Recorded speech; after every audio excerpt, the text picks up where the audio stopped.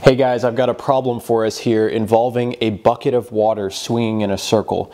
So I want to know, how fast do you have to swing this bucket so that at the top, when the bucket is perfectly upside down, no water falls out? So you can imagine if you had a bucket of water and you were to just swing it fast enough, there would eventually reach a point where no water would fall out, and we can actually describe that with physics. So the reason that this happens is because of something called centripetal acceleration, also known as radial acceleration. And it is quantified by the expression velocity squared over radius. And the most familiar example everyone probably has of this is a roller coaster loop. So at the bottom of a roller coaster, you feel heavy in your seat, right? Like you're being pulled down. That's because you're experiencing not only the usual gravity, but an extra centripetal acceleration, because centripetal acceleration always acts directly out of a circle. Centripetal acceleration is present whenever you're moving in a circle or even a partial circle. So when you get to the top, centripetal acceleration is still acting directly out of the circle at the top of this loop, but gravity is still acting straight down as it always does. That's why at the top of a roller coaster loop, you feel nearly weightless, because the centripetal acceleration almost cancels out the gravity acceleration. So the same principles are going to hold true in this problem. At the bottom here, of course, gravity is always going to be acting straight down.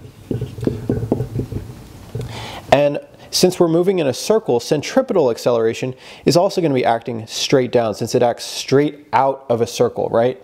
So I'll abbreviate centripetal acceleration with CA, but we're interested about the top of the circle, right? We want to know about what's going to happen up here so that this water stays in the bucket.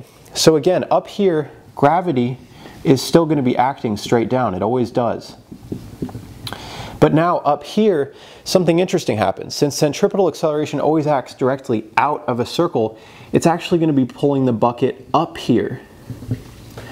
So you can imagine, if we can get this swinging fast enough so that the centripetal acceleration equals the gravitational acceleration, this water will experience no net acceleration and it'll stay in the bucket. So all we have to do is set centripetal acceleration equal to gravitational acceleration.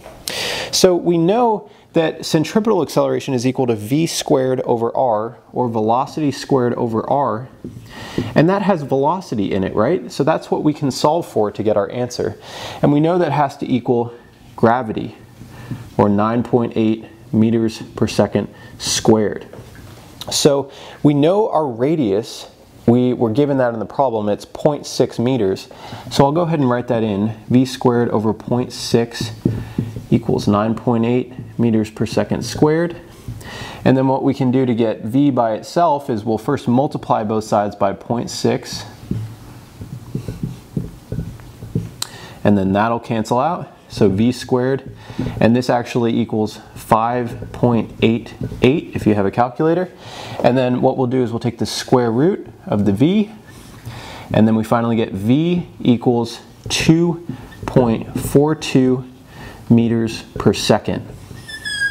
So we know we have to be swinging this bucket 2.42 meters per second at least, so that the water doesn't spill out of the bucket at the top of the circle.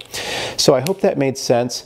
If you guys have any questions or you're interested in tutoring, please contact me at facebook.com/DenovoTutoring, and I'll see you guys in the next video. Thanks a lot.